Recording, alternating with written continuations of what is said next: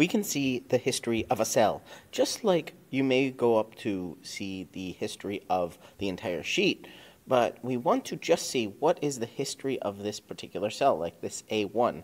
We can right-click or on a Mac, Control-click. And here we have a bunch of options. We're going to scroll down to Show Edit History. And here we're going to be able to see exactly who edited what and when.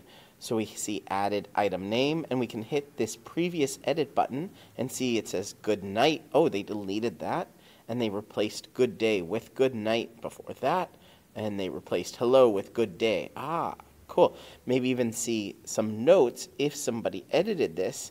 Same here, right click or control click on a Mac, scroll down, show edit history, and we can see, replace sale ongoing with sale ended, and who it is, and when did they edit it. This is pretty cool to see the history of a Google Sheets cell. You're watching Better Sheets here on YouTube. Make sure you check out this video or this video and subscribe right now to get more tips, tricks, how-tos, get more out of your Google Sheets than you ever have before.